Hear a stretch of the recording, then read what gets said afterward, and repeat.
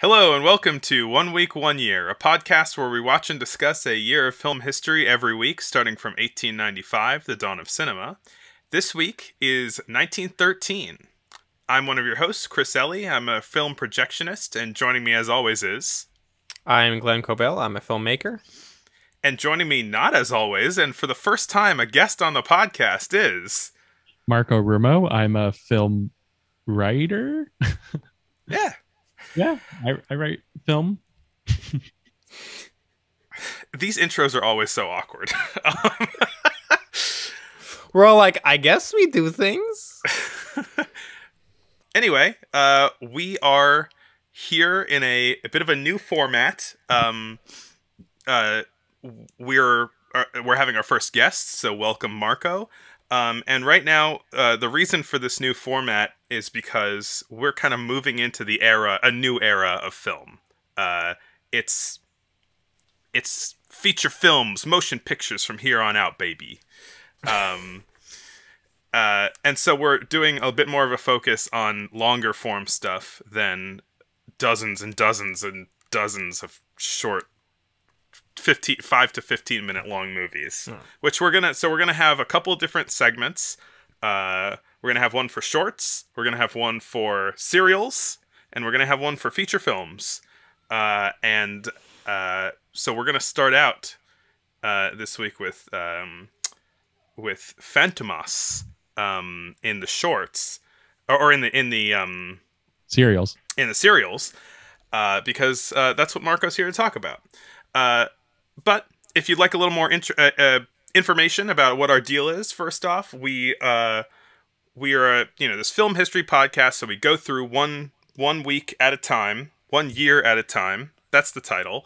And these are all old silent movies that are copyright free. And so we have a playlist on our YouTube channel where you can watch beforehand, so you can get the whole experience fresh. Or if you are watching this video on YouTube right now, we're going to put some clips from the things that we're talking about up on screen while you're watching them, or while you're listening to us, so you can watch along. But to start out, we like to give ourselves, as always, a little bit of historical context for the year 1913. So Glenn, would you take it away? The news of the year 1913. Bolshevik activist Yosef Zhugashvili publishes his first article in the newspaper Social Democrat under a pseudonym, signed by a K. Stalin. He soon fully takes the surname. 1 month later, Stalin is arrested by the Russian secret police and sent to Siberia. Grand Central Terminal opens its doors in New York City, as of 1913, the largest railroad station. Dalai Lama Thubten Gyatso declares Tibetan independence from China. After 50 years on the throne, George I, the King of Greece, is assassinated. Scraping the sky. The Woolworth Building is the tallest in the world, at 792 feet. Stravinsky's Rite of Spring premieres in Paris. A harsh entry into modernism as the strange new music and choreography causes such a ruckus the police get involved. Sweltering succotash. Death Valley, California hits the all-time hottest temperature on the planet, 134 degrees Fahrenheit. Harry Brearley invents rustless steel, bringing affordable cutlery to the masses. The 4th Congress of the International Psychoanalytical Association is held, the last time Sigmund Freud and Carl Jung will ever meet. The first transcontinental automobile roadway is completed. The Lincoln Highway stretches from Times Square, New York to Lincoln Park, San Francisco. The Ford Motor Company introduces the first moving assembly line, ushering in the era of mass production. D.W. Griffith and Mary Pickford both split from Biograph. Pickford goes to the famous Players Film Company for $500 a week. Griffith heads to Mutual in California, greener pastures and more creative freedom. Feature film explodes. Dozens of films reaching 40, 60, and even 150 minutes are released this year. And that is the news of the year. All that's fit to print or speak about. I'm most impressed by stainless steel. Yeah. That's I would have thought it would be much earlier, but what did people eat with wooden cutlery before? Yeah, like Washington's teeth, and now teeth are made out of stainless steel. We are all Jaws now. I guess it's a sign of wealth if you like have metal that stains and you have servants to clean your cutlery. Right, like rusty teeth. Oh my god, rusty teeth. What a terrible, Image. terrible image. But great band name. Rusty teeth. Yeah.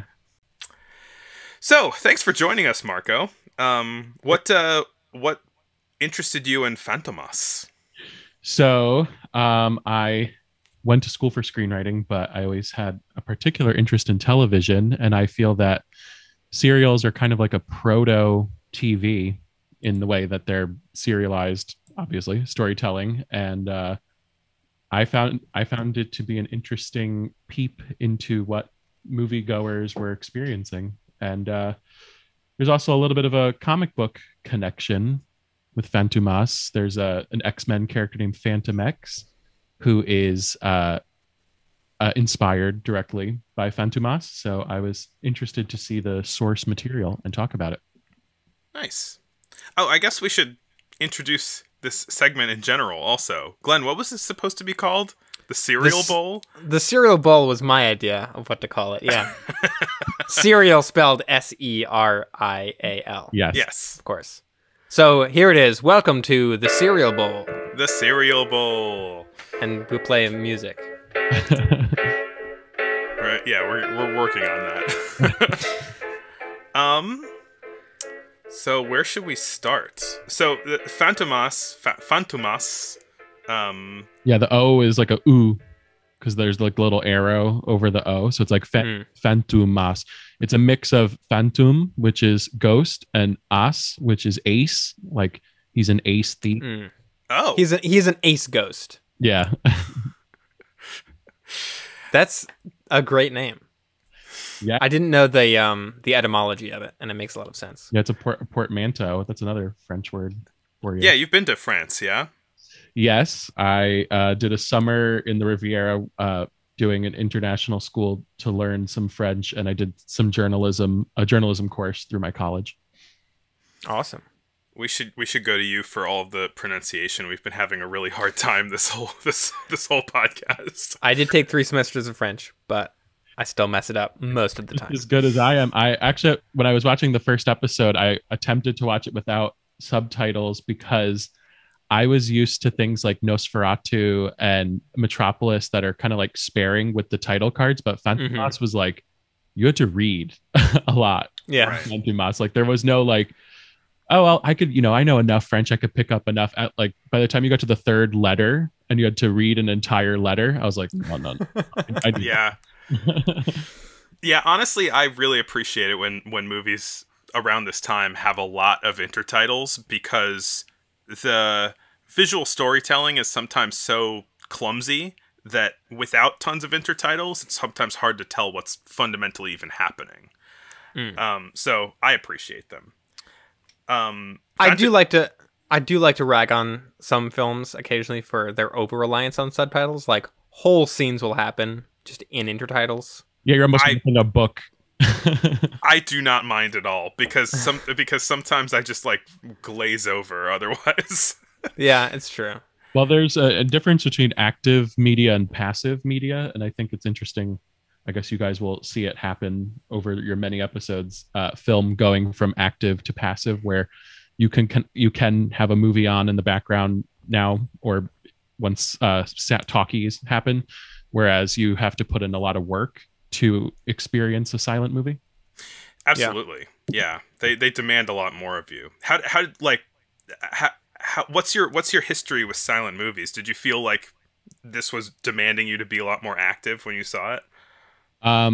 Well, my history is that I watched some in college because I would take film courses, but from working at our alma mater, the Alamo Drafthouse, I saw a lot of movies when they would do like the live orchestra and stuff like that. So that's how I saw Nosferatu and Metropolis. Yeah, this time. And yeah, I think that this one didn't feel like homework, potentially because there was a lot to read. I agree with you that sometimes I could glaze over if it's if there's not enough to read for a while, and it's overly relying on their acting. Yeah, well, be glad you didn't watch some of the movies this week.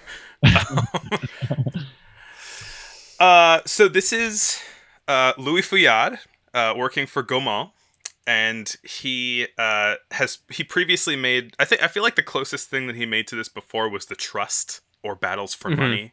Yeah. Which was my favorite of whatever year that came out.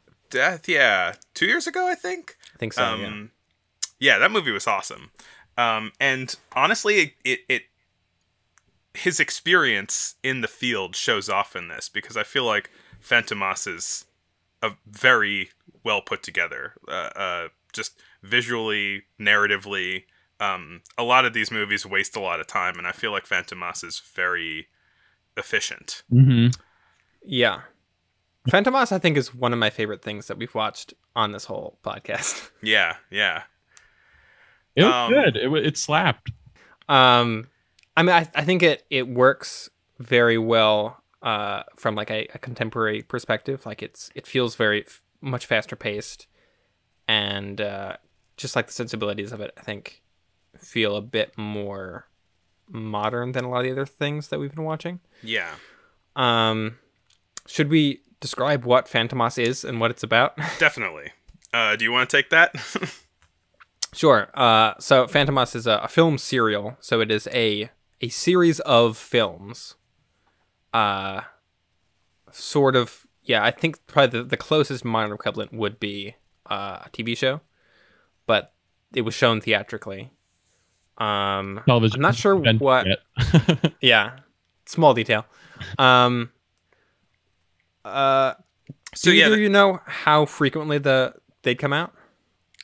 Oh, I didn't check specifically, but I know that like 3 of them came out this year, and the last 2 came out next year. So we're only going to be talking about the first 3 here. I'm not sure about how quickly they came out, though. I believe it was, if not monthly, then like bi-monthly. They weren't that frequent. It wasn't weekly. No. It wasn't Saturday nights. Let's go to the theater and watch Fantômas.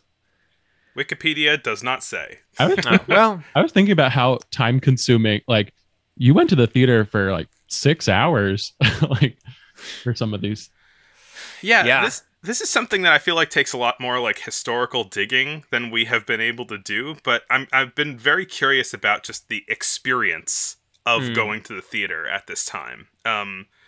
We have all of these movies that are kind of a little divorced from their theatrical experience, and it seems like, you would get like kind of a mix of different things up until this point. You get a bevy of shorts all kind of stitched together, and maybe like a feature as well. And, but yeah. But yeah, go on, Glenn. Well, the Fantômas, to say it correctly, is I guess sort of a crime thriller about the title character, who is a sort of mysterious gentleman thief, master of disguise type. But at least right when it started, I was like, oh, okay, he's like a gentleman thief. He's like stealing stuff. And then very quickly I realized that he's not really an anti-hero. He's much more of a villain. Fantômas is a bad dude. Yeah. He murders people. He frames people. He like cuts off people's hands with that snake or whatever. Yeah, he'll kill you with a snake. But he kills people in a lot of different interesting ways in these 3 episodes. But he's got all these different disguises, all these different personas, all these different sort of wacky like escape techniques that he uses. He's a great character. Yeah. And through these first 3 episodes, we kind of follow a few different characters. I think the first episode focuses the most on Fantômas himself, whereas the second episode, Fantômas versus Juve, focuses more on Inspector Juve, who is sort of Fantômas's nemesis in the police department. He's trying to catch him. He's named after Javert too, as a sort of hat tip. Wow, okay.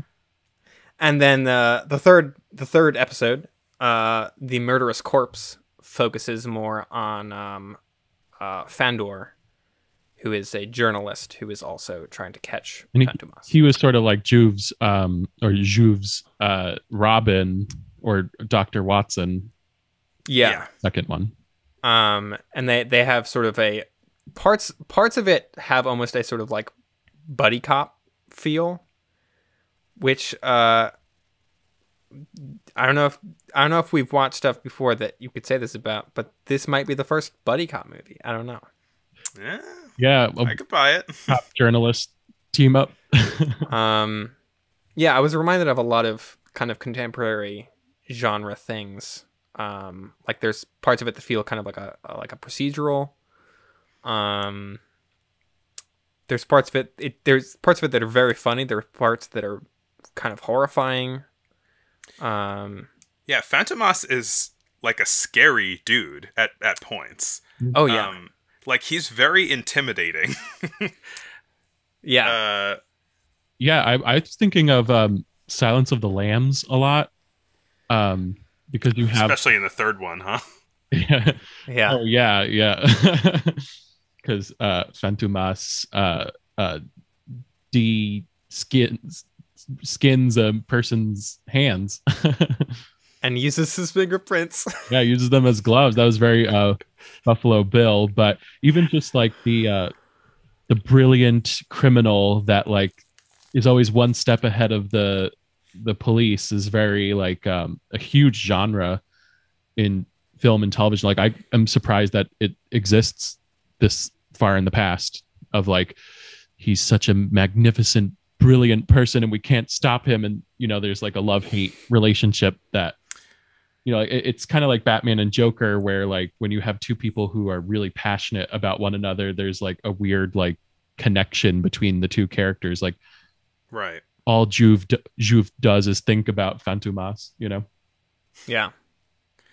I think another guess comparison you could make is Professor Moriarty from Sherlock Holmes stories is another sort of like criminal mastermind archetype. And yeah, it does this. This is based on a series of French novels from around the same time. Definitely not after. But the novelizations, yeah. it does feel kind of comic booky. Like I can definitely see the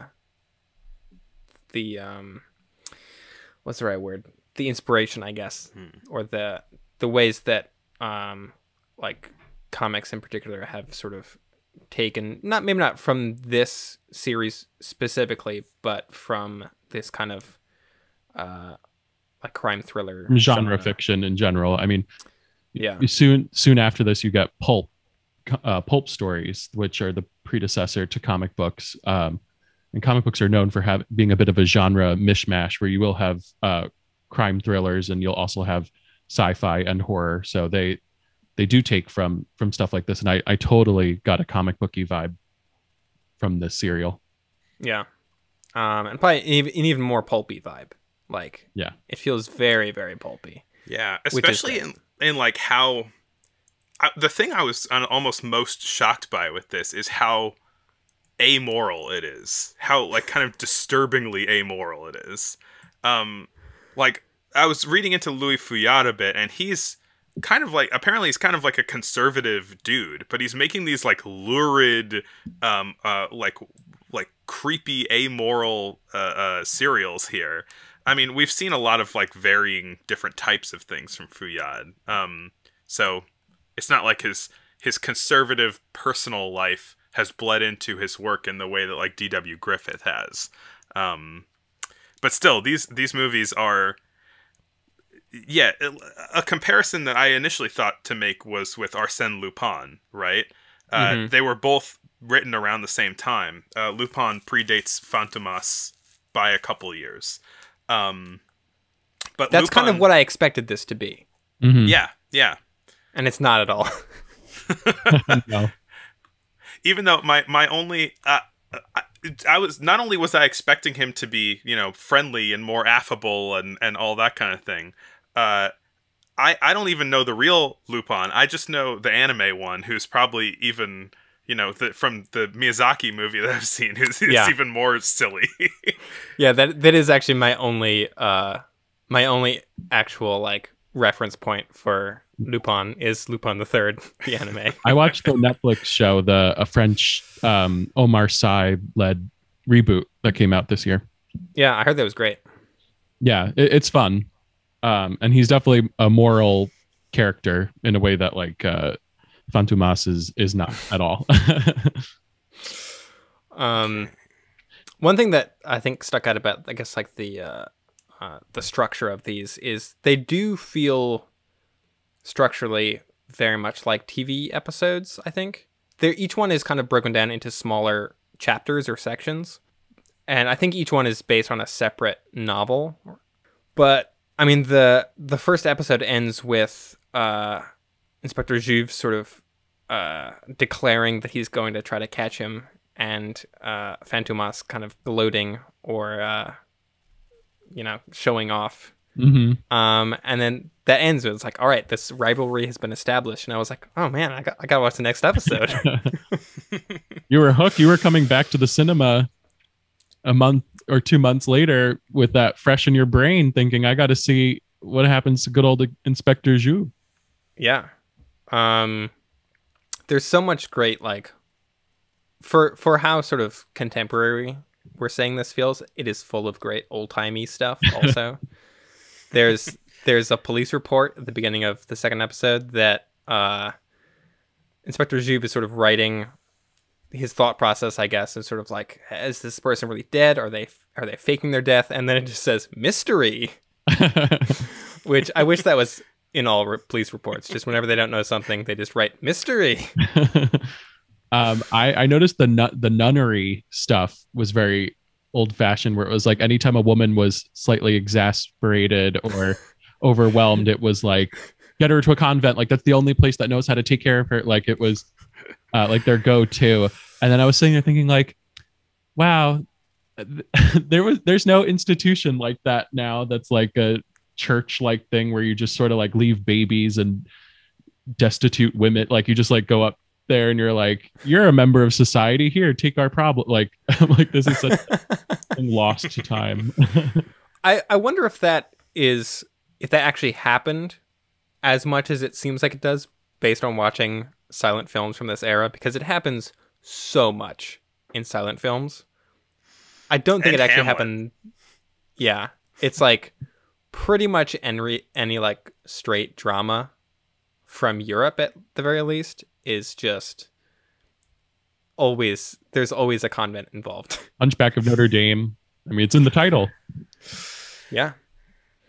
Yeah, and then the big twist at the end of episode 2 is that it appears that Juve is dead. Yeah. And then episode 3 is like his little buddy's like solo adventure, like without his safety net of his big brother figure. Yeah. We can get into this because this episode 3 was my favorite one, and a lot of it had to do with that plot point specifically. So yeah, at the end of episode 2, Fantômas blows up a house that he's been hiding in with Juve inside, and then we find out in the sort of prologue of episode 3 that Inspector Juve has been declared dead. And it's like, oh shit, I thought he was going to be kind of one of the main characters, but all right, I guess not. But almost right away very quickly we're introduced to this character. I did not write his name down.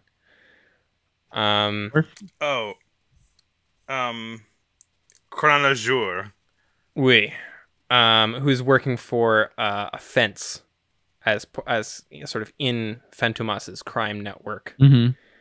And he's sort of got like a beard and like soot on his face, and I think we're told that he is like just dumber than a bag of hammers. I thought he had impetigo when I first started watching it, because the way that the makeuping was, he had like white splotches sometimes. I was like, oh, who's this person? I was fooled. Am I dumb? Did you guys think that was Juve right away? I had a suspicion. I thought he was someone because I didn't recognize the actor. I wasn't like, oh, that's him. Well, here's the thing. In the intro credits, they say that in the intro credits for every episode, they say Rene Navarre, who's playing Fantômas, and they also list all of the names of the other characters that he plays for his various disguises and alter Right. egos. And in the opening credits for episode 3, they had the guy who plays Juve as Juve and this guy. Oh, Damn it. yeah. So I mean, I didn't know for sure, but I had a Yeah. sneaking suspicion. And then there's all these little clues that they're giving you throughout the whole episode. We're like following this other character that we don't know, and it's like, oh, the criminals use him because he's super dumb and he won't like give away any of their secrets. But then we see him when he's alone, and he's like looking through binoculars, and he's clearly pretty crafty. And then while Fandor is in the sewers trying to investigate, he almost gets killed by one of Fantômas's underlings, who's who works at the prison. Yeah, But a bit. Caranjur saves him, and so it's like, all right, there's something going on here. But they wait until the very end of the episode, to the point where I was kind of convinced towards the end. I was like, oh, I guess maybe Juve is dead. Maybe this is just some other guy. And then Juve in disguise meets Fandor, and asks him for a light for a cigarette. And then as he's leaving, he says, "Thanks, Fandor." And Fandor's like, "What? How does he know my name?" And he chases after him. And then Juve goes back to his office, which we haven't seen since like the beginning of episode 2. And just like that establishing shot of the office, I was like, "Oh shit, it's him!" Oh, it was so good. And then they reconnect, and they're like, "All right, now we can go take down Fantômas together." Now that he's been working undercover in his crime network. Oh, so good. Yeah, these movies are really they're really gripping. The storytelling is fantastic, and like the twists and turns really sell themselves. I like to dip into some formal stuff for a second. These movies are quite good when it comes to mystery type cinematography, of kind of establishing important items and important set pieces before they become relevant. Yeah. One thing that I was really impressed by was in the very beginning of the first episode, where it becomes very important, the time that it takes this elevator to get from the top floor to the bottom floor. Because within the elevator, Fantômas is changing his costume and finding a way to escape and knocking a guy out and everything. But at the beginning, you see this you see the elevator going up to from the ground floor to the first floor, and then the second floor, and then the third floor. You're thinking like, why is it taking this long? But it's like establishing that sense of space, so you really know exactly how much of a ticking clock that Fantômas has to knock this guy out and steal his costume when he's coming back down that elevator. A lot of little stuff like that in these movies that I thought was really, really good. Yeah, that's like fundamental like thriller filmmaking right there, like establishing space and time so that like when the chips are down, when stuff's going on, you understand what the stakes are and sort of all that stuff. Have you guys been like consistently surprised by things that seem more like they shouldn't be as modern as they should from watching some of these things? Like, wow, I didn't realize this person wrote romance really well, or this person wrote suspense really well. Like, just you underestimated the past. For sure, I think there's a lot of stuff that I am consistently very surprised at how early some stuff is showing up, whether it be like sound film or color film or like different techniques and things.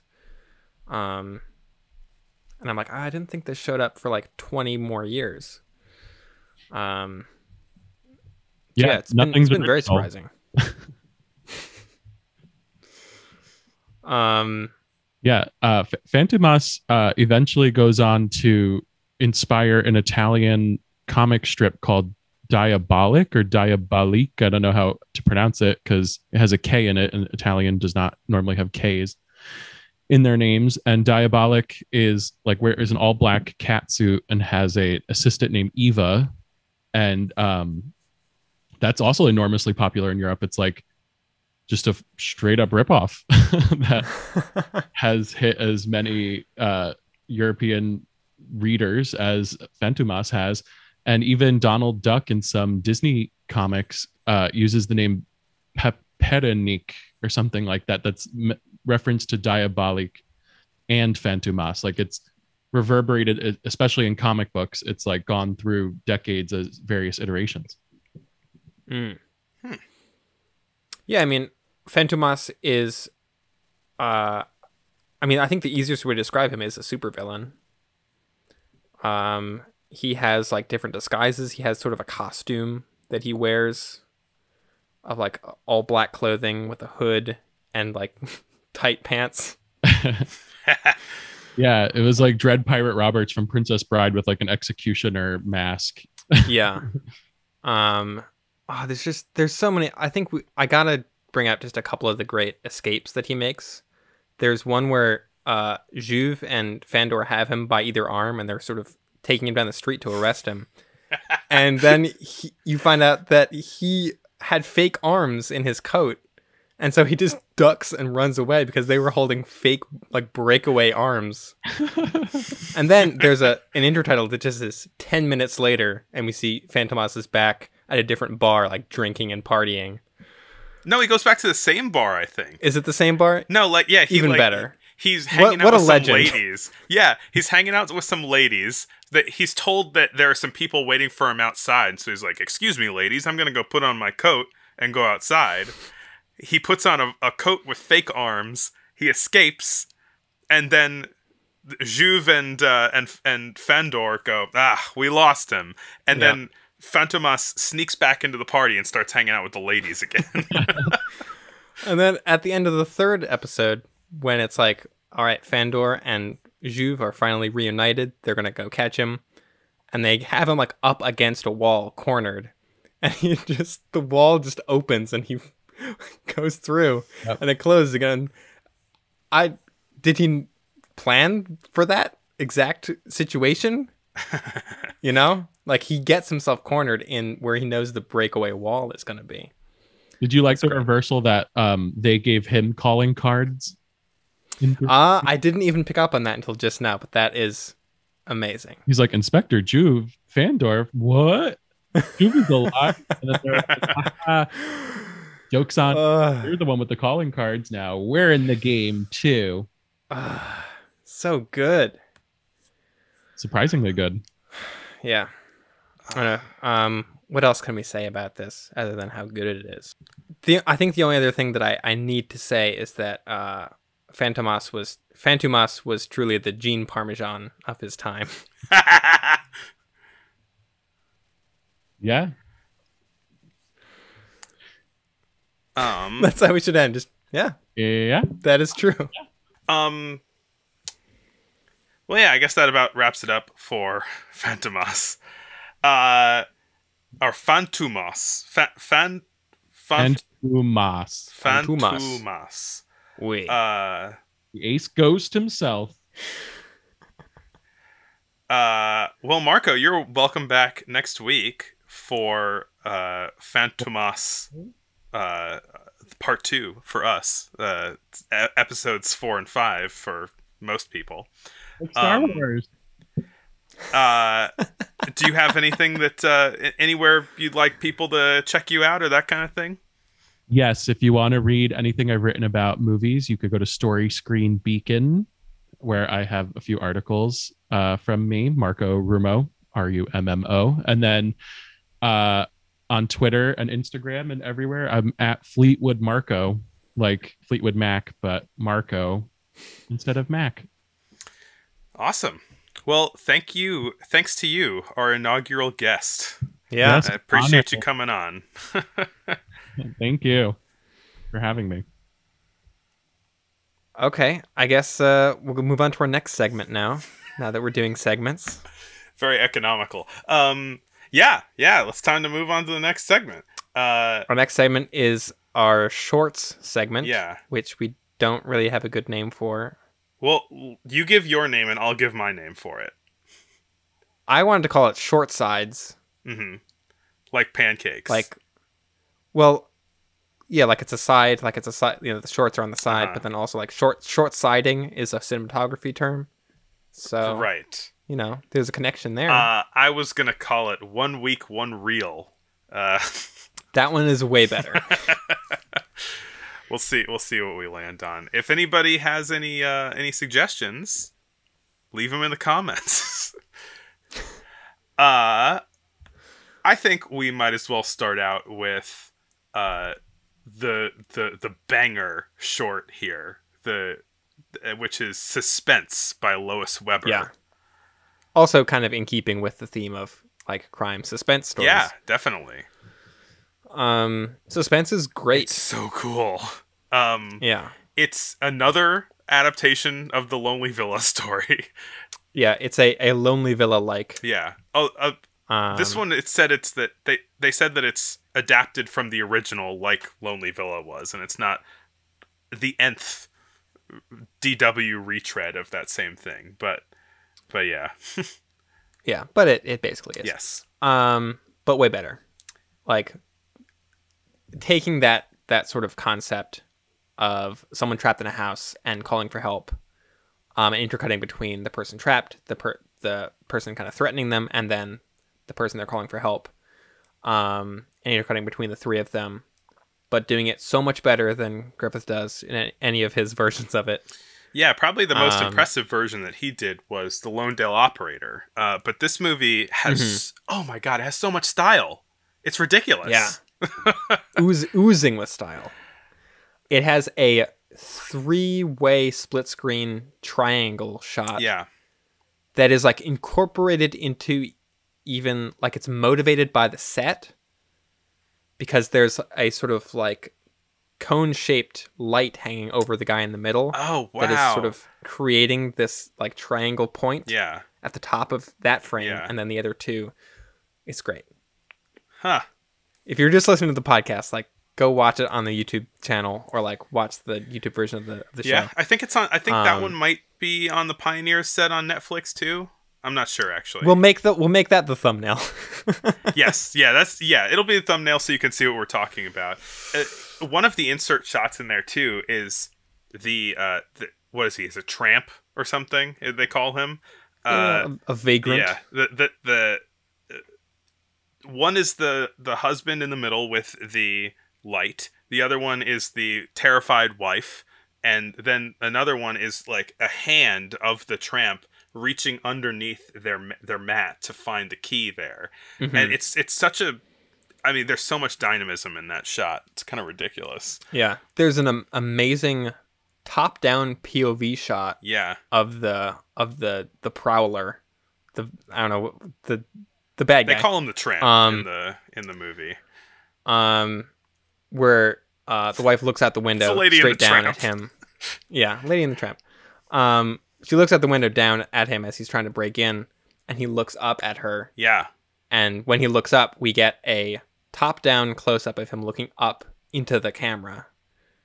And it is the most modern-feeling shot in anything that we've seen, maybe. It's like similar to Musketeers of Pig Alley from last year, like that kind of real close-up, but then from above.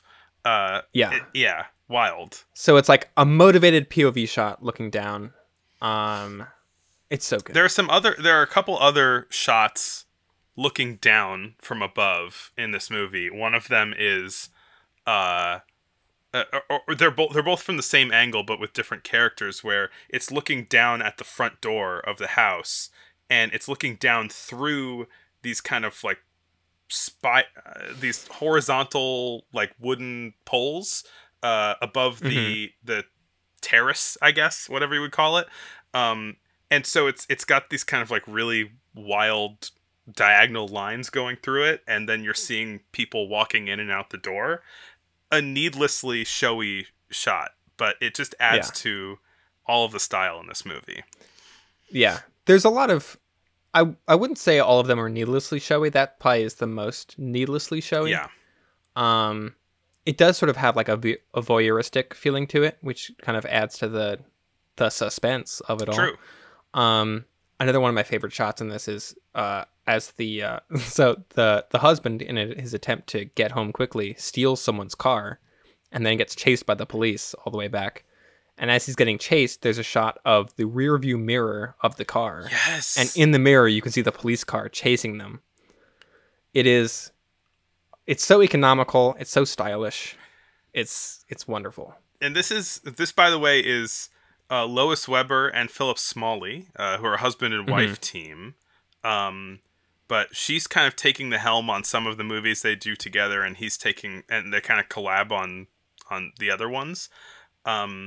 And she could be considered the second big female filmmaker. Yeah, first American-born female filmmaker.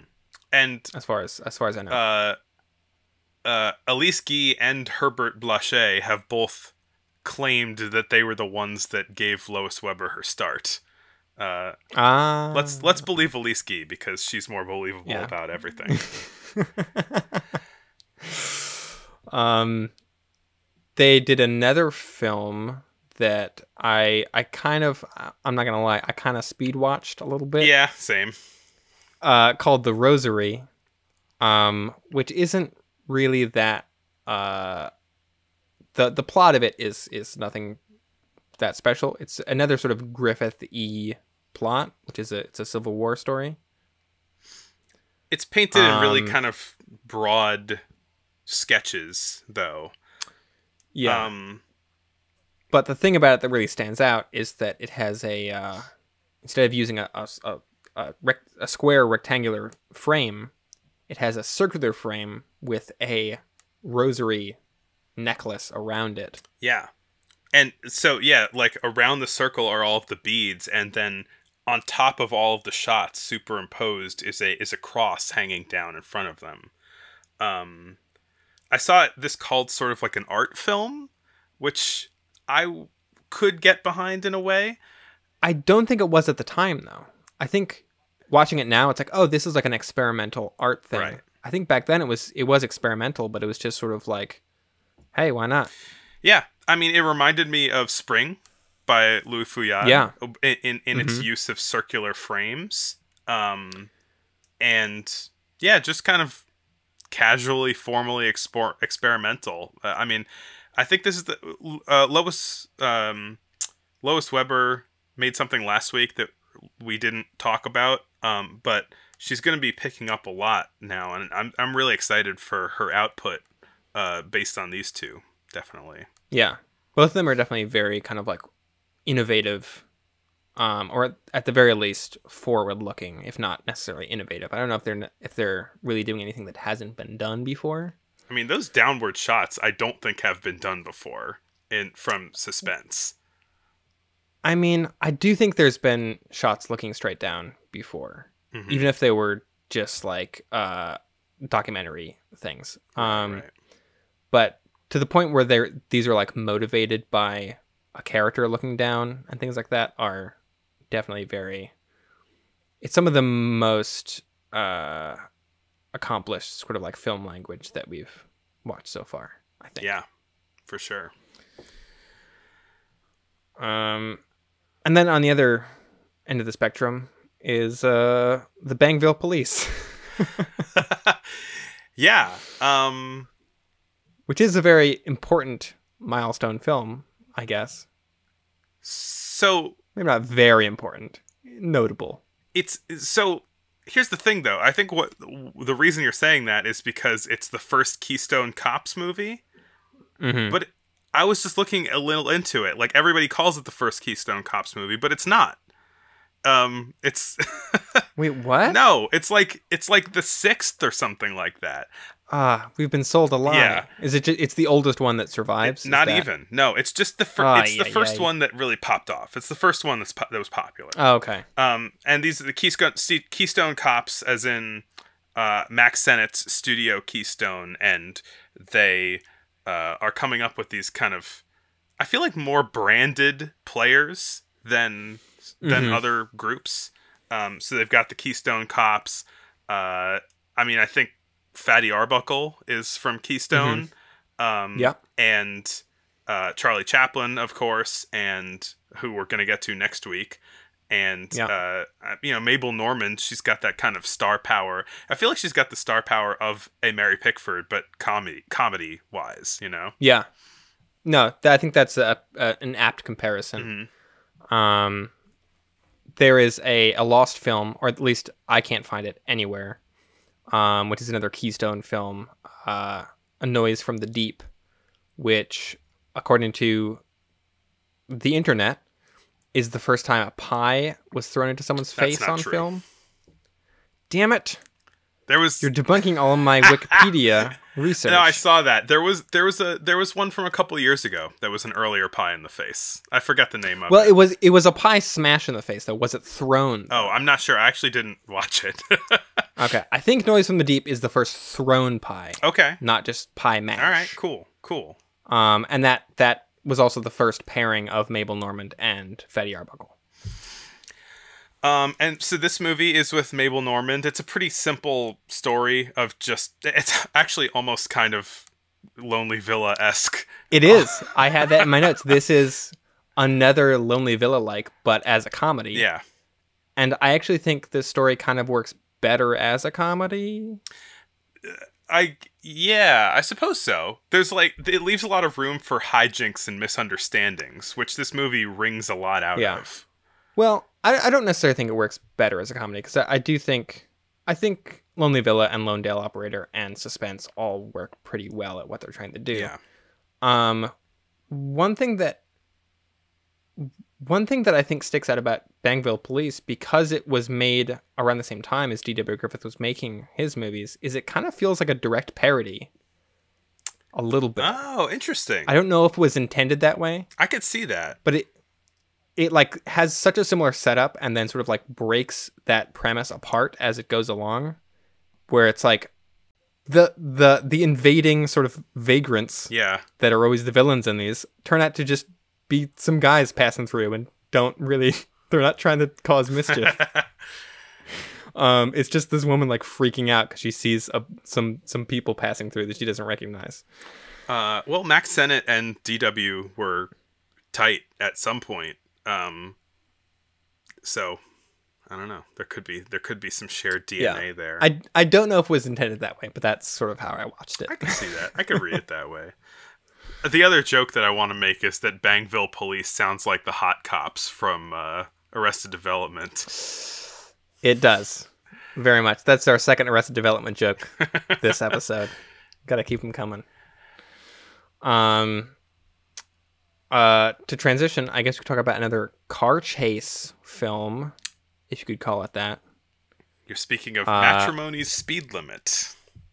By Alice Guy-blache. Yes. This one's a lot of fun. Except for one part. Oh my god. Yeah, there is a very yikes moment in this movie. Yeah. A moment that does sort of make me rethink. We've been sort of praising Alice Guy-blache here on this show as a sort of uncharacteristically progressive figure of the time. And maybe not as much as we would like. She's not perfect, certainly. No. She puts a very racist joke in this movie that I don't want to say it didn't age well, because it was pretty bad at the time, too. Yeah. But other than that... this is a fun premise. Yeah. Basically, there's this guy, a husband and... Or no, like some boyfriend and girlfriend, fiance situation, where the guy works on the stock market, and he just had a terrible day and he lost everything, and the woman has all of this institutional wealth and money, and she's like, "Hey man, I know you're not doing great, so I can just give you money, I could just help you out." And he says, "No, I cannot. My honor is besmirched by you, a woman, offering me money. So I'm gonna break up with you and go stick it out on my own. And she hatches a plan to. This is very messed up what she does, but it's also very funny. She hatches a plan to win him back and get him the money that he needs, and also win his hand in marriage. And so she fakes a telegram saying that his aunt has died and has left him a ton of money, but only if he gets married by noon that day. And so he's like, yippee, my problems are solved. But then he realizes that he only has 12 minutes, so he goes running around, like, frantically trying to propose to the first person that he sees, and one and then another. And she's, she knows the plan, so she's racing in the car to his office. And he's kind of walking out in the street, kind of vaguely back toward her house or something like that. They pass each other, but while she's got, like, a minister in tow, waiting to marry him within a couple minutes, he's just like, all these random people, will you marry me? Will you marry me? Yeah. I only have 5 minutes. Can you marry me? Yeah, and like he goes back to her house, but she's left to go meet him at his office, and so she ends up at his office, but he left to go to her house, and so yeah. Switcheroo. Um But the bad yikes bit is that one of the people that he tries to propose to, she's got, like, a veil over her head, and he's like, oh my god, like, this is a pretty lady, I'm gonna propose to her right now. And then she lifts the veil up and she's black, and he's like, oh god. And then, oh no, I'm racist, I can't do that. yeah, seriously. I wonder, like, I mean, I think at this time, right? I mean, at least he is the punchline of that moment. It is sort of like Maybe. it is. I do think it is, considering the time, I think it was made in kind of bad faith. I don't even know if he's the punchline. I think it's like, whoa, gross, I mean, I will say that I'm guessing that the idea is less a black person is gross and more race mixing is uncouth. And marrying outside of your race is something that's not really done in 1913. But still, it comes off awful. Yeah. Ugh. At least, Guy, why? How could you? We thought you were better than this. At least after that other racist joke in the Cabbage Patch movie. Oh, that's right. Like That was a 10 kind of ago. similar joke, isn't it? A very similar joke, yeah. The other movie we checked out from Elise Guy at Solax this year was A House Divided. Which is very good. It's so funny. It's really funny. Yeah. A House Divided is a great sitcom episode. Yes. It has very sitcom-y vibes. Yeah. Almost like an I Love Lucy episode, honestly. Uh-huh. And also is like one of the more like genuinely sweet, heartfelt movies that I can think of that we've watched. Huh. I don't know. I had like an upswelling of heartfelt joy at the end of this one. I was just like, it's so nice. You want to sum it up? Yeah, I mean it's a married couple who are living together that both, through various misunderstandings, think that the other person is cheating on them, even though they're not. And so they decide to talk to a lawyer and figure out a system where they are going to continue to live in the same house, but not speak to each other. Yeah, to avoid the disgrace of divorce, they're going to get... they will live separately together, it said. Kind of using the lawyer as like an intermediary. Yeah. And they both sign this document saying they're going to do this. And so then we see all the hijinks of them trying to go through their kind of daily lives in the house without without talking to each other or like interacting. Yeah, in the contract they sign, it says that they'll only communicate via correspondence. Yeah. Which is actually pretty handy for a silent film because they're writing down everything that they're saying. Yeah. Yeah, I mean, through, I don't remember exactly what the catalyst for it is, but through it all, they sort of, you can kind of see them some of the cracks start to break in their facade of being mad at each other. They'll sort of like be mad, but then they'll kind of start getting along again, but then kind of remember that they're supposed to be mad at each other. Yeah, yeah. And then like go back to it. They'll like start laughing and then be like, oh, no, we're still mad. And then by the end of it, they've sort of, they come to a point where they're like, this is dumb. Let's just be happy and talk to each other again. Yeah. And then the lawyer comes in and is like, no, you're breaking your contract. Lawyers love contracts. Yeah. I mean, it's, it's what they do. Yeah.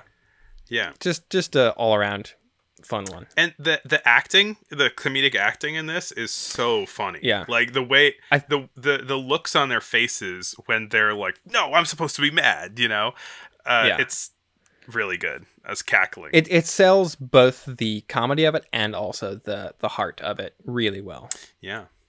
I mean, the only other, I think we can sort of quickly mention a couple sort of technical milestones or I don't know, standouts. There are I guess two films. There's neither of them are sort of singular films. They're sort of series of short experimental films. One is the Edison kinetophone films, which are Sync Sound from 1913. Aha! There's the postman. I hope I get a letter today. Hello, Wallace. Hello. Now, one for you, one for you, no, and one for you. Nothing doing. There's been Good Sync day, Sound boys. before this, kind of. And it's still a very early crude version of it. But they made a bunch of films with this kinetophone technique, but destroyed in a fire in 1914, and they abandoned this whole technique. Oh wow. Which was sort of time consuming, and they had other problems anyway. But I don't know. It's wild that they were sort of starting to figure out sync sound this early, and then kind of abandon it. They're like, it's too much work. That is kind of weird that they would abandon it. Cinema is still in a pretty gimmicky zone. Yeah. I mean, I think the thing is with sound and color at this time, though they were possible, they required a lot of specialized equipment and finesse that didn't always quite work out. Yeah, they weren't really the most practical things. They were very clunky, as evidenced by the other one, which is the Gaumont color films from 1913. Yeah. Which are super impressive. They look amazing. Yeah. When they're done right, which I guess most of the time they weren't. They were not. Yeah. They were achieved by shooting and projecting black and white film through 3 separate different color lenses that had to be very precisely aligned and tilted in order to get the colors to line up right. But because it's 3 colors, it's much closer to the human eye than like 2-color film, which was another sort of what I associate with like pre-1930s color film. Yeah. And this looks way better than that. Yeah. It looks much more like something from the 40s or 50s. Yeah, definitely. It's funny because it's this kind of combination of washed out and rich, the colors. Yeah. Particularly, there's this one image of like a mistletoe that's just kind of like rotating, and you're just seeing like the reds and the greens, and they look so good. It's really impressive to look at. But that too was abandoned pretty quickly because they were just like, we can't. Yeah. This is too much trouble. In 1914 too. Yeah. And then the only other thing I want to talk about, we didn't watch any D.W. Griffith short films from 1913. He's kind of just a bit in a bit of a holding pattern, as far as I can tell, in terms of like these same sort of stories that he's telling. There is, however, a sort of notable thing that 1913 might be the origin of his sort of overinflated importance to film technique, sort of in film history. Right. In 1913, he left Biograph, and as a sort of victory lap, fuck you to Biograph, I guess, he took out a newspaper ad, like a full-page newspaper ad, where he basically took credit for all of their success. It was like, D.W. Griffith, the master behind all of Biograph's films. And it's like, hang on, he came in like way after they were established. That's true. And so he put this ad in the paper. I don't know if he wrote it himself, but he is responsible for it 100%. And the ad itself, which you can look up and find online, gives him credit for revolutionizing motion pictures and founding the modern technique of the art, which is some bullshit. Not true. As well as introducing close-ups, sustained suspense, the switchback, which is what he calls cross-cutting. Oh, that's funny. None of which he came up with. All of which had been done before he did them. A lot of them he did quite well, but yeah, but he certainly refined them. He certainly put them to better use than they had been done before. Yeah. But he did not introduce them. No. Nor did he found the modern technique of the art. And so I always kind of knew that Griffith was kind of given a little bit too much credit as an innovator, as sort of like, he is given so much importance in film history, especially as a sort of like groundbreaking filmmaker. What I didn't know was that that's because he gave himself that credit. He did it himself. Wow. He was like, no, that was all me. I did all that. That's really interesting. Because, Because, like, yeah. I hate him so much. This is, because a lot of records are not super great from this time. And it's also... Yeah, no one could fact check right. him, because it's like, you couldn't just pull up like all of like Edwin S. Porter's films on YouTube to check. No. And this was also a time full of hucksters, and so I'm sure a lot of our understanding of what is true about technology, and especially Edison-related technology at this time, is lies that we have, that it's lies and propaganda that we have incorporated into our actual history through power of marketing, Yeah, it's wild. I guess we're engaging in a little historiography here. Yeah, I mean, I have to give full credit to Karina Longworth and her podcast, You Must Remember This, which is a much more well-researched and classy film podcast than ours. And if you like this podcast, I wholeheartedly recommend that one. Well, we're not classy. It's much more... It's more like 1930s, to like 1950s sort of Hollywood film history, which I'm sure we'll get into. But I don't know. I wanted to at least give credit where credit is due. That's where I learned that. I need to finish that episode. I'm partway through it. And we can be classy, but come on. No, I'm just joking. I know we're not classy. We gotta at least own what our lane is. Wait, that's right. We're the bad boys of silent film, right? Yeah. Speaking of silent film, here we go. We are watching some films now. Yeah. Like, we watched a couple of feature-length films before, but this year they're really blowing up, as that fellow in the news broadcast said. Yeah, that very smart and well-spoken fellow in the news segment. Yeah, we're on to our last segment, the feature presentation. This is where we play the thing from the VHS tape when it would go from the previews to the... I dig it. pleased to bring you our feature presentation.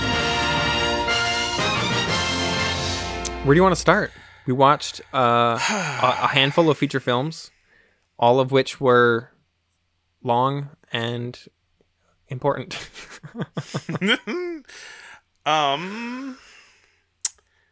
Why don't we start with Traffic in Souls? Okay. Which is directed by George Lone Tucker for the Independent Moving Pictures Company. Which would go on to become Universal. Or Universal was involved in this somehow. I have it written down as it's a Universal picture. I think Universal distributed it, if I'm not mistaken. Yes, that sounds And then correct. it was produced by Independent Moving Pictures. But also Universal is, I think, I don't know if it holds the claim for like the oldest or like the longest running American film studio. I think it's the oldest still surviving, right? I believe so, because I think most of the others have been bought and sort of repackaged enough times that they're not really the same thing, whereas Universal has remained Universal. This had the alternate title of While New York Sleeps, which I kind of like better. Yeah. They're both fine. They're both very sensationalistic, which this film is very much. Yeah. The basic... I rather liked this one, which I know that you did not. No. The basic idea of this is that it is sort of a peek into the world of white slavery in New York, or human trafficking, which human is trafficking, what we now call it, because it is a better thing to call it. That's true. They called it white slavery back then. They also did call it human trafficking back then, which I didn't realize until I watched this movie. So this involves kind of a couple different levels of an organization. There's this syndicate that basically their whole specialty is taking Swedish people who are fresh off the boat and tricking them into becoming prostitutes and getting stuck in their brothel, and with their kind of merciless guards, and then they've got some kind of head honcho business people. It's all led by this guy named William Trubus. Such a good villain name. And so it involves some captured kind of people. It involves a couple of sisters who end up getting involved in this as case crackers / victims, and it involves the cops who are trying to catch them. Yeah, I mean it's 6 reels. It's about 88 minutes, and I thought it felt to me like a proper feature as opposed to a sort of longer version of a 1 or 2 reel movie that's just been stretched right to an absurd length. This actually packs a lot of plot into its runtime. Yeah, that's true. I'll say that like the plotting / editing, which is kind of they're tied in silent film a lot, is part of my issue with it. I think the movie gets a lot better about a third or a half of the way through, but the beginning of it is like kind of incoherent to me.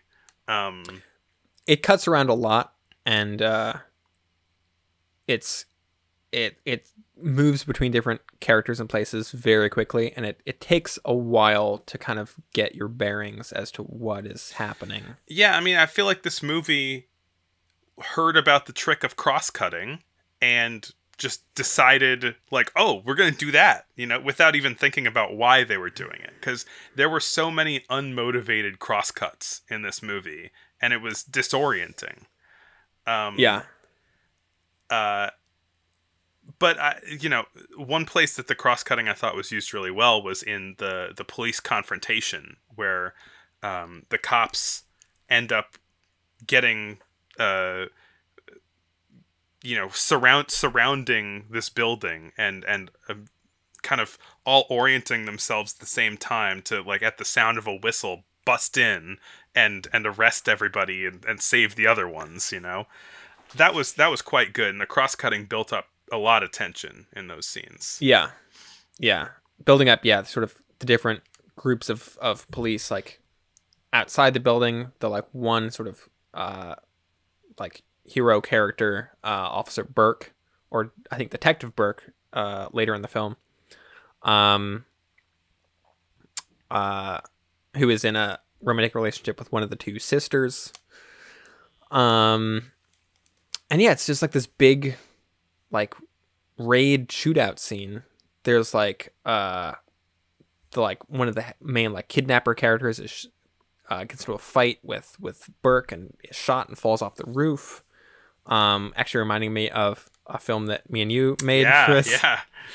Where there's a dummy that gets thrown off a roof. And then so the sort of main villain of this, Trubus, is the sort of like wealthy high society man, and he has a whole family that doesn't know he's involved in his nefarious dealings. And so after the big police raid, they go to arrest him. And he gets arrested, but then like his wife leaves him, or no, his wife dies. I think the implication is sort of that she might have killed herself. But Trubus gets released on bail because he's rich, but then like everyone hates him. Like he tries to like go back to his old. As soon as he walks out of the station, like everyone's just like hates this guy. Yeah. Because they all found out about that he is a human trafficker, the head of a human trafficking ring. There's a lot of characters in it. There's a lot of there's like a whole section where one of the sisters, Mary, is trying to sort of uncover this plot, and gets job at as Trubus's new secretary, and discovers his like secret listening device in the office where he can listen to the criminals the floor down. And they come up with this plan to like record him on the dictaphone. You find out that the sister's dad at the beginning is introduced as an inventor. Yeah. And then later in this scene, it gets brought back to like, oh, he can invent a thing that can listen to the dictaphone. That was pretty cool, like the whole espionage element of it. Her sneaking around, the thing that he records is onto these Edison wax cylinders. Yeah. Which we haven't seen depicted before on film. So she's trying to like smuggle these wax cylinders in this big briefcase-sized recording device into her boss's office to surreptitiously record him. Mm-hmm. I don't know. I thought that was a nice sort of like setup and payoff with their dad, as like, oh, he's an inventor, and then later he like invents the thing that they need. I would say that they introduce him as an inventor, do nothing with him, and then the second that there's an invention needed, they say, "Oh, there's an inventor here." True, but still, I mean, the bar is kind of low in terms of like feature-length storytelling at this point. I think Fantômas does it way better. Hey, look, of course Fantômas does it way better. No one's gonna argue that point. But I watched this before Fantômas, so the bar hadn't been raised that high yet. Well, that's the thing. It's just the French are way better at everything than the Americans are in particular. And they're they've been doing it for longer. Yeah. You know? They arguably invented the whole thing, so yeah, I enjoyed this. I thought it was paced better than a lot of the other features that we've watched. Yeah. And yeah, it has some really well done sequences in it, for sure. Yeah, you know what? You're right. I think the messy beginning really turned me off, but there was a lot of good stuff in this movie. Yeah. I will say that in general, I liked The White Slave Handle better. The Danish movie that was about the same kind of thing. Much cleaner movie.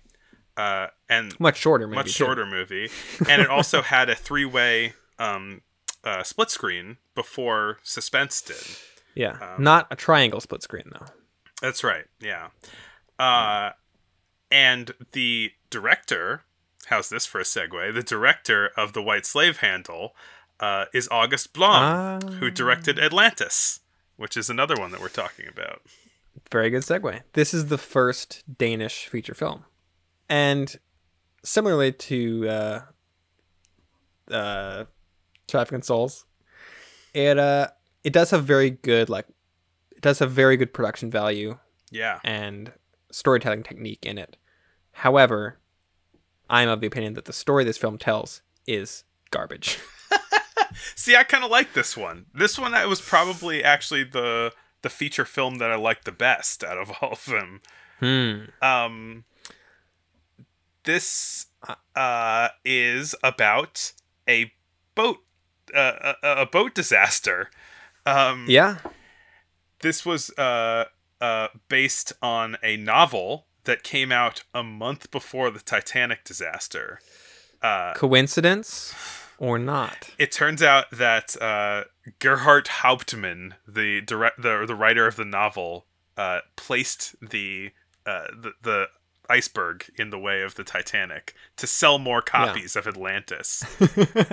I'm a Titanic truther. This is such a specific and very obscure thing to have a conspiracy theory about. I bet that there are some people who have conspiracy theories about the Titanic disaster, but probably not this one. There are for sure many Titanic conspiracy theories. I don't know if this one has been broken yet. So this movie was banned in Norway when it came out because they thought it was extremely tasteless.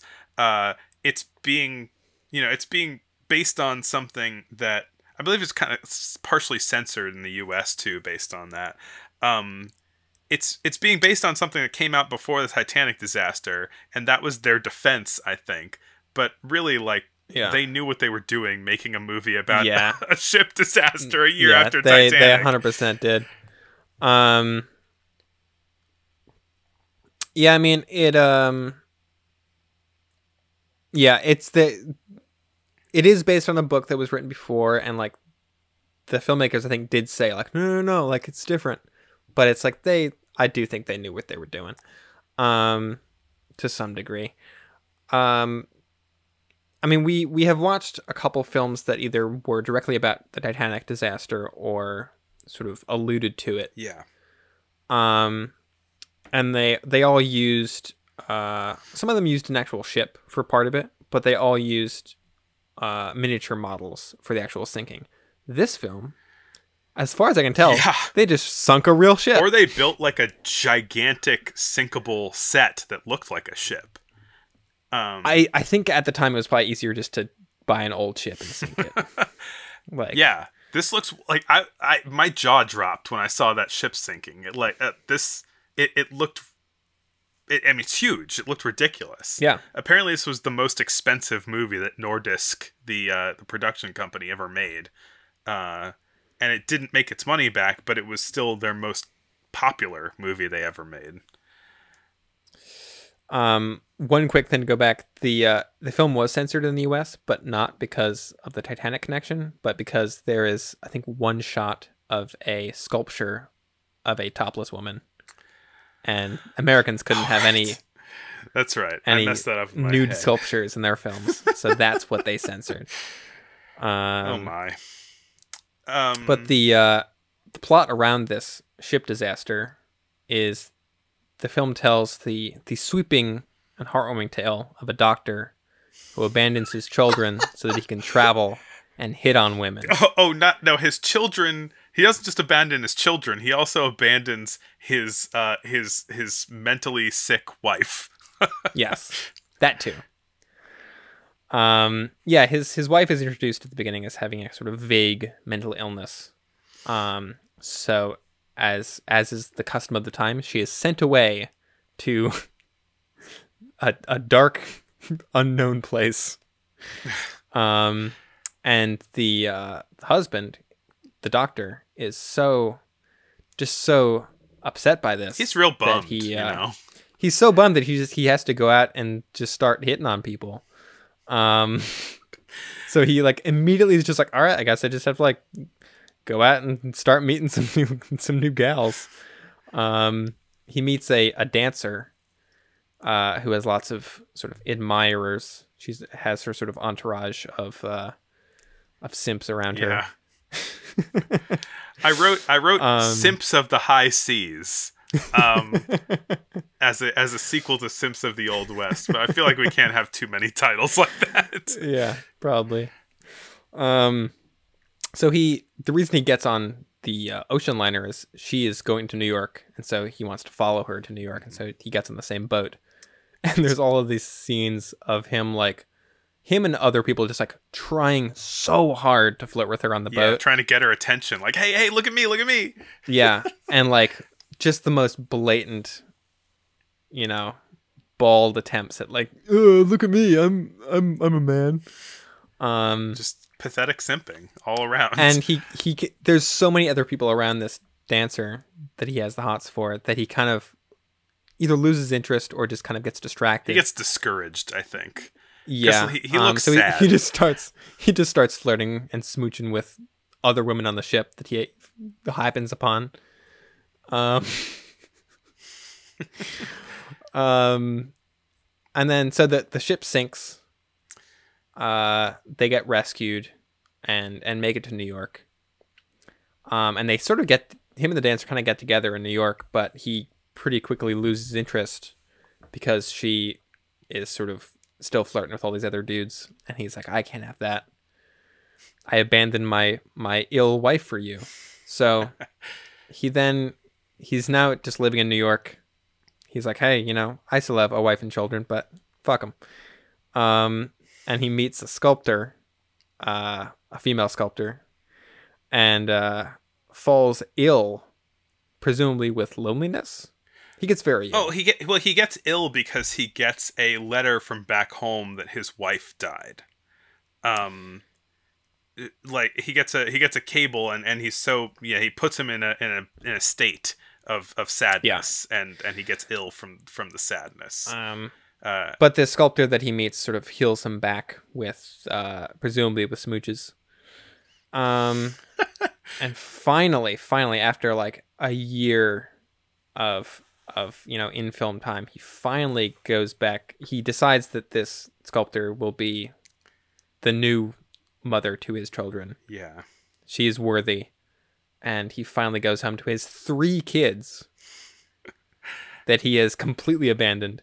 And we get a sort of theoretical happy ending. But the whole time it's just like, this guy is such a dick. Oh yeah, no, he's not a good dude. It's also weird because like the structurally, because the shipwreck happens.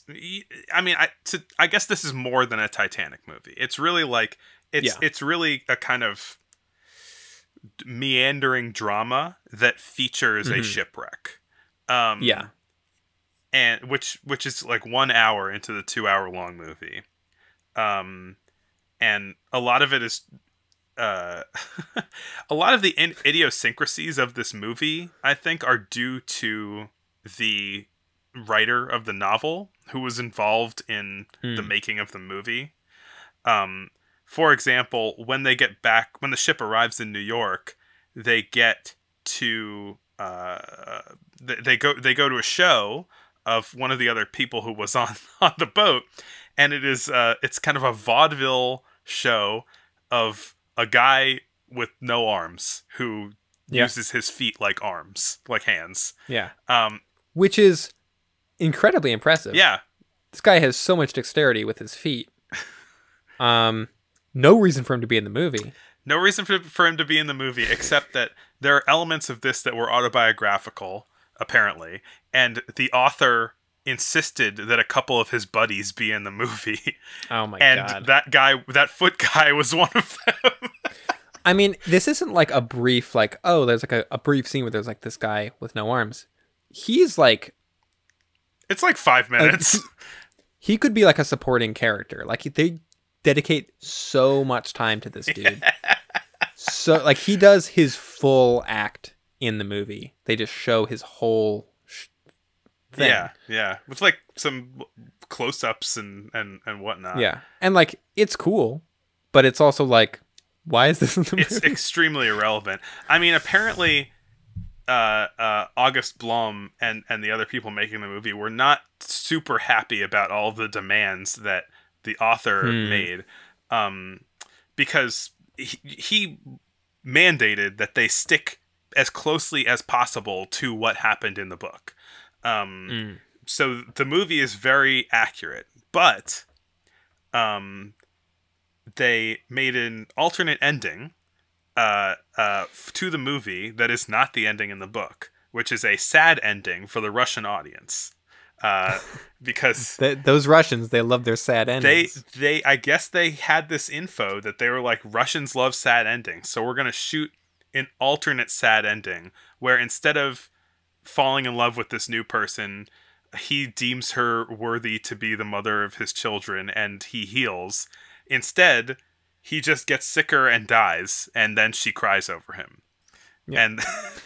And that's the Russian This is ending. not the only movie this is not the only movie to do that, though. No. Yeah.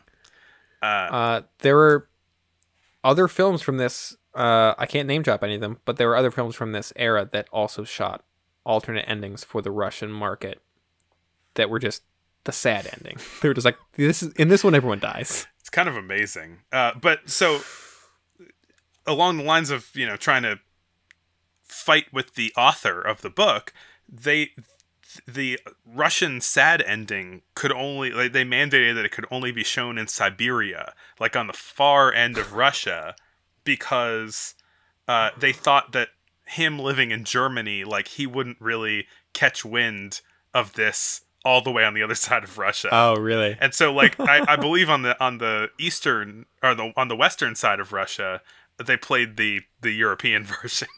Wow, that's crazy. The author of the original book also was interested in eugenics and later became a Nazi. So there's been a bunch of those. I guess just people from the 1910s tended to do that. They were living in Germany at the time. And my guess is that they make a point of saying that the wife's mental illness is hereditary. And I'm thinking that might have something to do with this guy's eugenicist beliefs. I don't know why I was all like, we're just saying bad things about this movie. I don't know why I liked it so much, but I was just entertained the whole time. And I watched. It's got great production value. Yeah, it's a very showy film. I watched this right after I watched Traffic and Souls, and I was so mad at at bad editing in that movie that this movie, like, actually having like decent moment to moment editing. They could have cut a lot of time out of the movie, but decent moment to moment editing. It endeared me to it, or endeared it to me. I mean, there's a lot of great shots in this. There's a couple shots that are really shallow focus, which is something we haven't really seen much of. Mm-hmm. And I don't even really think it's intended here as a sort of artistic flourish or anything. I think it's purely because the scene takes place in a dark cabin that is very underlit, and so they needed to, when you open the aperture on a lens, the focus gets shallower, and so I think that was just a byproduct of that. But it makes those shots feel really kind of moody and cool. Yeah, I mean, I think there were some pretty casually showy shots in this movie, and if I think back to the white slave handle, it also had a couple of just randomly, very pleasingly composed shots in it. Yeah, August Blum is definitely a good visual director, if nothing else. Yeah, and I think has a pretty good idea of storytelling. for the time period. Yeah. The Dutch people are a good deal better than some other groups at this time. One bit of fun trivia is later famous Hollywood director Michael Curtiz was the assistant director on this film. Yeah. Back when he went by his Hungarian name, which I have not written down and probably cannot pronounce. That was the same situation for me. Yeah, I didn't. So I will refer to him as Michael Curtiz. I didn't know him by name, but he went on to direct Casablanca and White Christmas. A film you may have heard of. So that's cool. Yeah.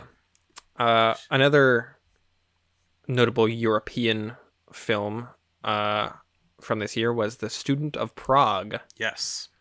Which I rather enjoyed. It's very spooky. Yeah. I gotta say that the video quality on this one was so terrible, so bad that absolutely I atrocious. had a very hard time getting into it. Yeah. It's very true. This is also, by the way, is a kind of a Danish / German situation kind of mixing together in there and making movies. It does feel it. I would not describe this as a German expressionist film. I don't think it's nearly surreal enough for that. No. There is some moments of surrealism in it, but it does feel like kind of a precursor to those films a little bit. It's sometimes referenced as an early German expressionist film, though I would agree with you that I don't really feel like it makes the mark. Yeah, but it doesn't quite count. But there are the main actor went on to make some bona fide German expressionist films later on. Main actor / co-director. Did he co-direct? He did. Oh, yeah. Okay. I think. I hope I got that right. I feel like I might have heard that. Yeah. But yeah, it starts out almost kind of feeling like a rom-com at times. It follows this student who is described as the wildest and best swordsman in all of Prague. Which I wish I could say that about my days as a student, but that's funny. I was a swordsman when I was in college, but I was not the best on the fencing team. So I was neither the wildest student nor the best swordsman. So, but anyway, so Baldwin is out riding one day and saves a rich countess and falls in love with her. Even though there was another girl in town that is clearly in love with him, but is not a countess. He's a climber, definitely. Not as much of a climber as the girl from town who's in love with him, who is very good at climbing in this movie. Yes. She's always climbing up into the back of scenes, kind of prowling on him. Yeah. There is a scene where we're introduced to the Countess, where she is sort of riding through the woods, and this guy who I guess was her fiance or some such is out hunting and has just an army of dogs with him. Yeah, very cute. There is an actual flood, a tidal wave of dogs. Probably about 100 dogs. One shot never shows up again in the movie, but I was just like, that's an amazing shot of a tidal wave of dogs. Dozens of blurry dogs. So anyway, so Baldwin kind of feels that he can't compete for the Countess because he's broke and she's super rich and is going to rich people parties. So what he does is he makes a deal with a creepy old wizard that he meets, which, as you do, as you do, always ends well. So the old wizard, the deal he makes is he'll get rich if the old wizard can take anything he wants from Baldwin's room. And Baldwin's like, fine, like I don't own anything, so go for it. But what that rascally wizard does is he takes his reflection from the mirror. Yeah, which is a really cool scene. Very cool scene. I couldn't really figure out how they did it at first because the reflection literally walks out of the mirror and out of the room. I mean, I assume they did what they did in the Baron Munchausen movie, where they made a double, like a room behind the mirror, right? Yeah. But then even the sort of doubling of the actor, I was like, wait a minute, how? But then what? And there's no clear sort of like split screen. I was reading that. I mean, maybe not. It in was that a split scene, screen. But I was reading that there were a lot of really advanced splits. I wasn't actually sure of this because the quality was so low, but both of them, at least for most of the movie, both of the doubles were played by the same actor, and they were using double exposure to have both of them in the screen at once. And from what I read from people who watched a movie of this where they could see things more clearly, is that it was done super seamlessly. Yeah. And yeah, I mean, it passed the smell test to me, definitely. It took me a while before I could really say that, like, I'm pretty sure this is split screen. Like, for a while I was like, wait, I'm not sure how they're doing this, which is very cool. Yeah. So now Baldwin's got this doppelganger of him walking around. But he's super rich. And so he's sort of trying to live the rich guy life. But this doppelganger keeps kind of popping up at opportune times and freaking him out. The sort of not wealthy girl that clearly has a thing for Baldwin gets this sort of romantic rival for the Countess to duel Baldwin, but his dad asks him not to kill him. But then the doppelganger ends up going to the duel and killing him before he can show up.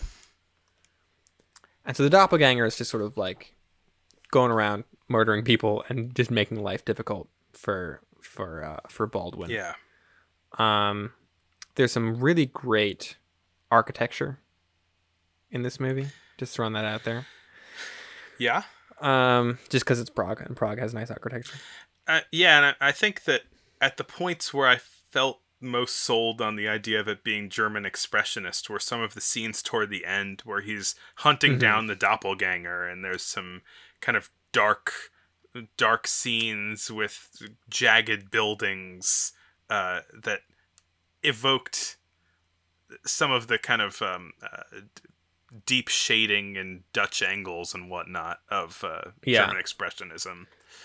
I definitely got the sense that I think more thought went into the lighting and the composition than a lot of other films from this time period. Yeah.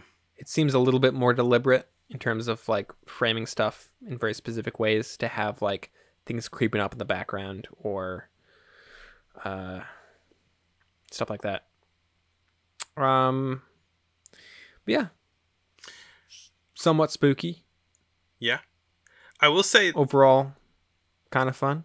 One thing that was in this movie and actually all of the feature films that we watched, which is not a new thing, but it almost feels like, considering how universal it has just been, it might be this new established action, is that all of these movies began with a sort of like, here are the players intro, where it would say, you know, it would, the camera would focus in on the main character and it would say, this is the name of the main character, and then it would go on to the next one, and it would introduce them all one by one in these kind of like moving portraits that we first saw in the girl, a girl who did not believe in Santa Claus. That's and right. The little boy who did. Thank you, Edwin What a S. Porter. groundbreaking film that was. Yeah. And this one did it in a little bit more of an elaborate way, in that it had like curtains that opened and closed, almost like a stage on them. That's right, yeah. The other ones were kind of just the people standing there. Yeah, so standing there making faces. Fantômas also kind of does that. Yeah. I didn't find a point to mention that in the Fantômas discussion, but it fades from each costume to the next that he plays. And so you see all the different characters like that. It only did in the first 2 episodes, though. Well, they didn't want to give away what disguises he was going to have. Oh, true. I guess this brings us to our final feature of the week. Yeah. Which is probably the most well-known, or the most sort of culturally or historically important one. Yeah. Which is Quo Vadis, which is another Italian historical epic. Not my favorite. An Italian historical epic, aka so boring. Oh my god. For the first half. The second half I enjoyed quite a bit more. Yeah. I'm gonna have a hard time watching Cababria or next week. I'll give it an honest shake, but like, you know, we've watched a couple of these movies recently, like The Fall of Troy and L'Inferno to a lesser degree, where these Italians do big movies with no soul and no storytelling chops. You know, it's just big. Yeah. I mean, this is a very big film, especially in that second half. Yeah. One kind of interesting thing I read about it is that there's a lot of crowd scenes in this movie, and apparently they would have crowds of live actors at screenings come out for those to kind of bolster them even more. Yeah. Part of the thing that was notable about this movie was that it was an event movie. Because this was so long and such a big production, they didn't screen this at normal theaters, really. They opened it up in like opera houses and performing, you know, arts stages, that kind of thing. So it had this kind of air of sophistication to it that I think a lot of other movies didn't at the time. Yeah, it certainly had a sort of prestige, as it were. Yes. They really kind of sold it as Hail Caesar. They really kind of sold it as this sort of epic event thing that, was just like, it wasn't as much of a, I don't know. It was definitely, they were trying to attract the sort of the upper crust, I think, a bit more. And I don't really know for sure, but I kind of get the sense that it was sort of given more attention through marketing, maybe. Of sort of like, see the greatest, you know, moving picture ever made, that sort of thing. It was described at the time as a mammoth photo drama, which is great. That's Ice Age, though, right? Yeah, it's true. I mean, this movie does get a lot of credit and is definitely sort of marked as a sort of a purely inspiring movie, more so than a groundbreaking one, I think. Sort of like, people watch this and we're like, oh, okay, feature films of this scope and length are a viable option. This movie made a boatload of money. It was very successful in that sense. And so I think I think it sticks out less so as for its storytelling and more so for the way that it sort of opened up, I guess, the market for longer films.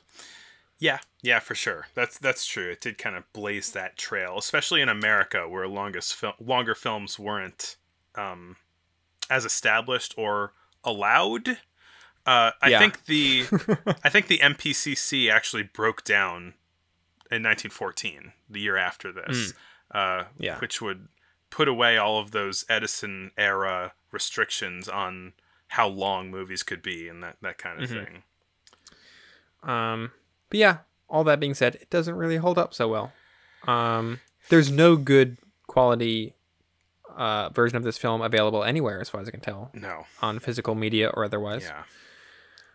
It's all like 144p WebM files on Wikipedia.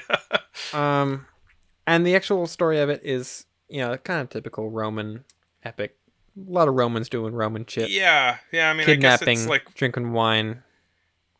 Yeah, I guess that sort of thing. It's like vaguely about, well, it's about Nero, or at least Nero is the antagonist. So, and it's about like early Christians who are being persecuted by Nero, including there's probably the best scene of the movie is when they sick some lions on the Christians, and you see the lions like tearing flesh.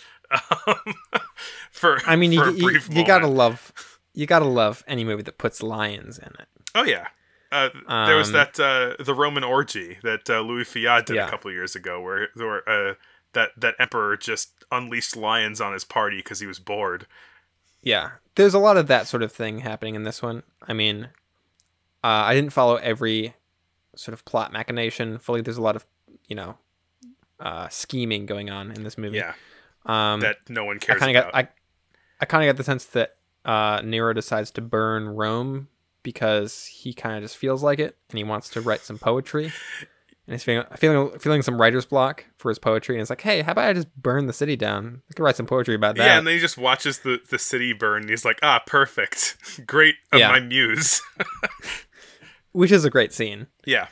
And yeah, like the first half is a lot of the scheming, a lot of the sort of like setting stuff up. And because of the sort of very kind of unsophisticated film language, I would say, simplistic film language that hasn't really evolved much. It feels kind of bland. Yeah. The first half I was kind of in and out. I was like, oh man, this is kind of a chore to get through.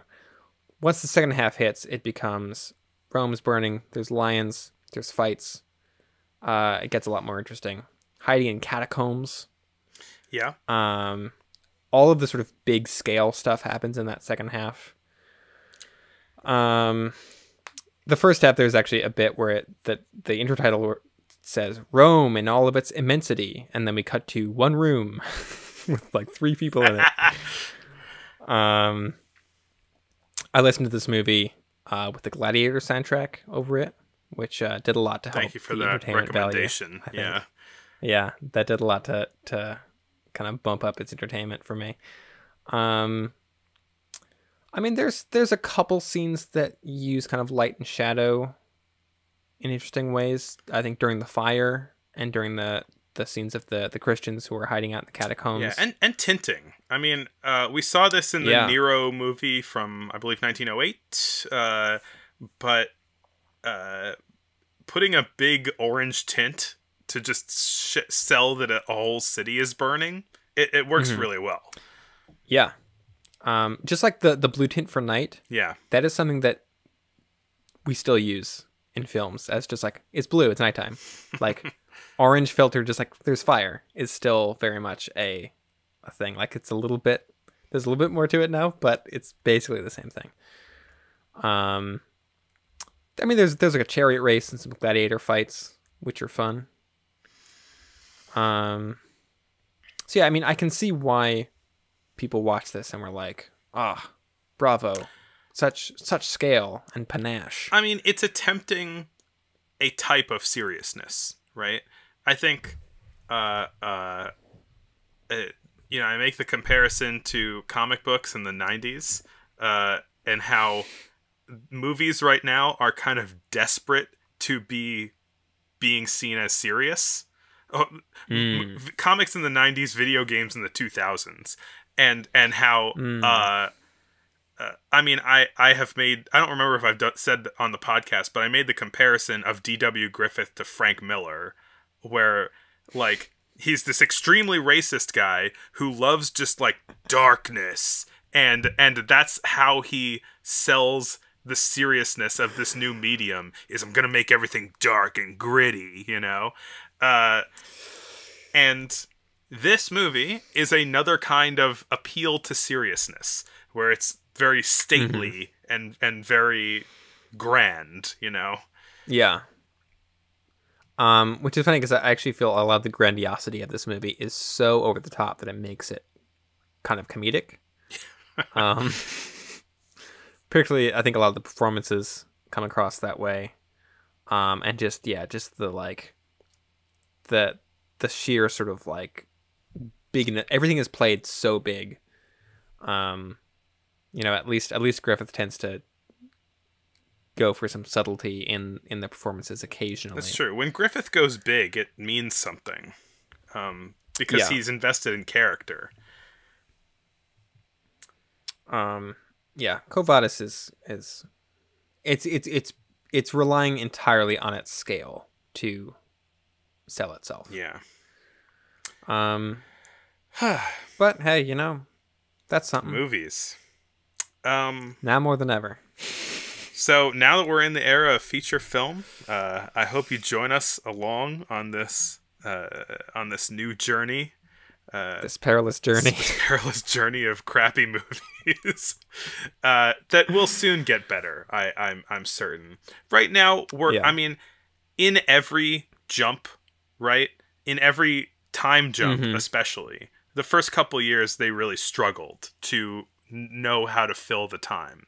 When we went from 1 minute to 5 minutes, when we went from 5 minutes to 10 or 15 minutes, when we went to 10 or 15 to multiple reels, and now that we're at feature films, we're having people just not know how to fill the time properly for the first couple years of doing it. For all of the like interesting experimentation, because they don't know what they're doing yet, there is an equal, if not greater, amount of just stuff that does not work and is a chore to sit through. But hey, it's a growing medium. Yep. There's gonna be some growing. And we do it for you. Don't watch Quo Vadis.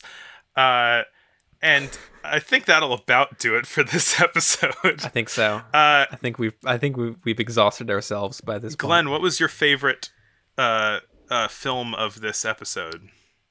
I mean, is Fantômas. Yeah. Like, without much question. I think probably if you'd asked me after watching just the first episode, I might have said Suspense. Yeah. I might have even said Traffic in Souls. Mm-hmm. But after the second two episodes, especially I think the third episode of Fantômas is like really impressive storytelling. And it's very, very well made. And it's also super fun. There's he tries to kill Juve with a snake. Yeah, don't watch Quo Vadis, but do watch Fantômas. I highly recommend it. And there's a really gorgeous HD Blu-ray of Fantômas out there. I forgot about Fantômas because I kind of put it in a different category. I was gonna say Suspense, but I'll count Fantômas as something different so that I can say Suspense, because Suspense was super cool. Suspense is worth lauding and putting on our episode description as one of our favorites. Yeah. Well, speaking of our episode description, within it you can find links to all sorts of ancillary information, such as the newspaper page, which can you please send that to me, Glenn? Sure, I gotta find it again now. And we'll have links to all of the movies that we talked about, so you can watch them yourself. And we also have links to all of our social medias. So you can follow us on Instagram, which is where I post most often, and Twitter, which I post only to notify the world that we have new episodes. All that's it. That kind of stuff. Also follow Marco at Fleetwood Marco on both of those platforms, where he talks mostly about X-Men on Twitter. And I guess a lot of X-Men talk this episode. Definitely, yeah. I'm all for it. And with that, Glenn, I'll see you next year. See you next year.